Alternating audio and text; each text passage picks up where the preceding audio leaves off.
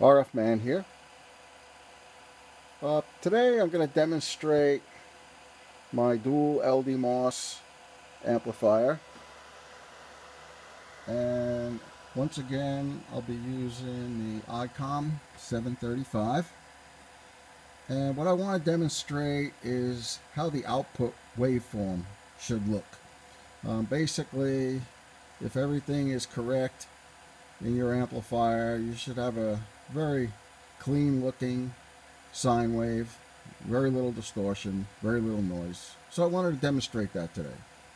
So what I did was I picked the center of the high frequency band, so 1.8 to 50 megahertz. So I'm right in the middle there, around 25 megahertz. Okay, and this is the same setup I used in other videos. So you can see I have a 6 dB attenuator. Remember, with the LDMOS technology, you can only drive this with 1 to 1.5 watts. That's all you need. So what I'd like to do here, let me just shut this light off. I like to monitor the input wattage. Okay, it's 5 watts. So you can see it's about 1 watt of drive. Okay, and again, the same setup. I'm using the same switching power supplies. These are well filtered power supplies, so you're not going to get any noise or ripple or anything that would be audible in your transceiver. And I'm using a 1500 watt dummy load, and I've got my Bird 43 line section, and you can see I'm using a 2500 watt slug there. Okay, so I just have it dead keyed at about 1000 watts just for this demonstration. And there you see the 1000 watts. Okay, you could turn the dead key up to 1800 watts, and you get about 3000 watt swing when you modulate. But that's not the purpose of this video. I really wanted to focus on what the output waveform should look like. So this radio has a very clean output, very clean, very symmetrical sine wave. So I'm not going to show that. Most of the ICOM radios are very good. They got a good input, good clean sine wave.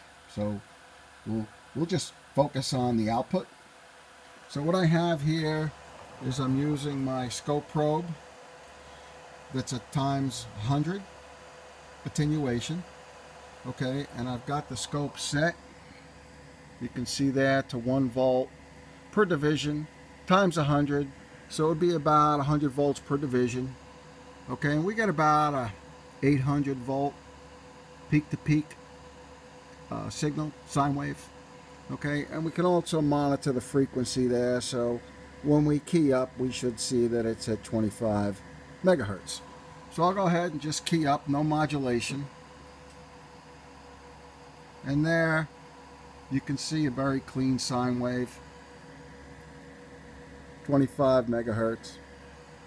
Okay, and then when we modulate, audio, audio, audio, audio, there's no distortion, it's linear. Okay, it's modulating very nicely, and that's what the sine wave should look like. So I just wanted to demonstrate that. Some of you asked me what the sine wave should look like, and it depends really on the configuration of your amplifier, the grounding. I've got my SO239 connectors grounded with a very heavy ground braid here. I'm going to try to show that down there. I don't have this in a box. Of course, if you have it in an enclosure, then you got a better ground and better shielding, so you'd expect it to actually look better with the shielding around it. But yeah, your SO239 connectors should be well grounded. You should have good system grounds without too many ground loops. Of course, you've got to have a pretty clean, well filtered power supply. I provide a very large choke, as you can see there, and that really helps to clean up the RF. Okay, but some power supplies might be noisy, so you might have to add maybe some ferrites on there. Yeah, like a couple of these snap-on ferrites might help. Okay, so you could try those. That'll give you a little more impedance. Snap those right on the positive and negative side of your 50-volt power supply. So you might be able to clean up a little bit of the ripple. If you got an oscilloscope, it helps to take a look at it. And of course the impedance has to be matched on the output, so we're not getting too much reflected power. But these are the basic things to look at.